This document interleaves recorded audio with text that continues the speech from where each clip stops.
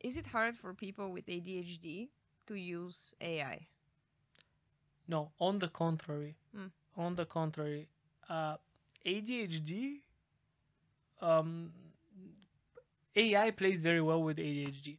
Why? Well, people with ADHD, they have a hard time focusing, a hard time sometimes expressing their thoughts, and there are a whole bunch of conditions which are not ADHD, which are in this realm where dyslexia, it is hard for you to write the words or express yourself.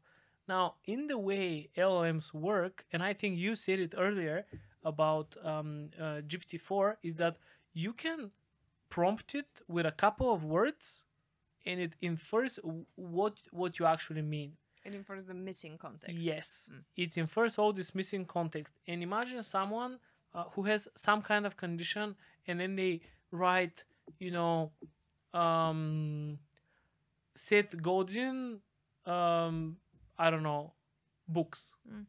Well, they cannot formulate a whole sentence, but the AI will say, "Oh, Seth Godin is a marketing genius who has written many books," and starts talking. You can even, you know, use it to rephrase your own sentences. Imagine, I don't know, Stephen Hawking, if he could have access to this AI, so for Stephen Hawking to express all his thoughts, he had to write them. It would take him so much time to write and express all the thoughts. Imagine if he had access to GPT models and he could start to formulate a sentence and then or just write the bullet points and then it would express it as a normal person.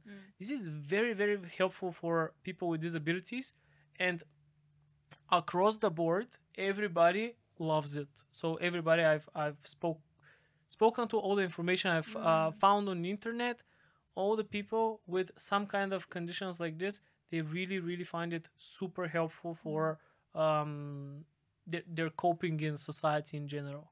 Okay, so you're saying that in a sense, AI can act as an equalizer. Yeah, absolutely, absolutely. But not only for people with ADHD, because we're framing it in this way. There are people who have no condition or nothing. They just cannot. They don't have good soft skills, right? It's hard for them to express it in this. I don't know.